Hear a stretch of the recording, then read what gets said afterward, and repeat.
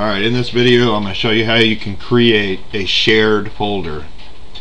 That will make it possible to transport software, music, pictures, etc. from your virtual machine to your host machine.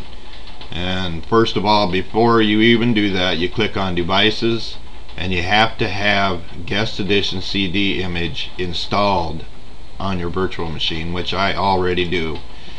So right here I need to create a folder on my host machine. I'll right click and hover over New, click Folder, and this one here we'll name it Test.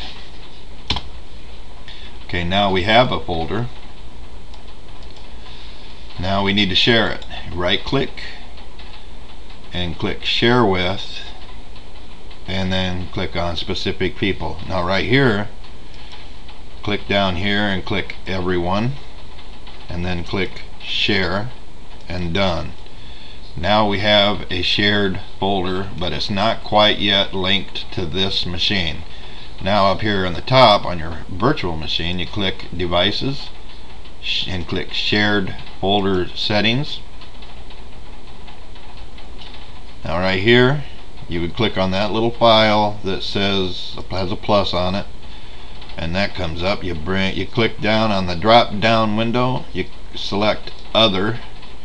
Now we need to find this one here on my host machine, and there it is, Test, and click OK.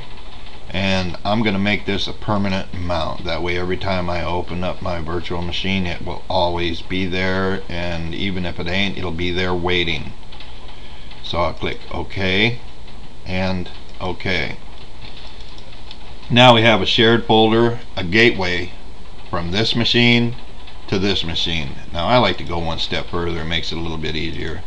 Click on Pictures. Now you click on Network. Now right here where it says VirtualBox Server, VirtualBox SVR, double click on that, and there's our shared folder. A doorway from this folder to that folder. So what I like to do is I like to click and drag it off onto the screen.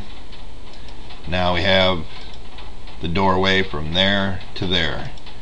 Now let's try it out. Click on Pictures, and I'll just drag this picture here off, put it in that folder, and there it is in that folder. Alright, thank you very much for watching.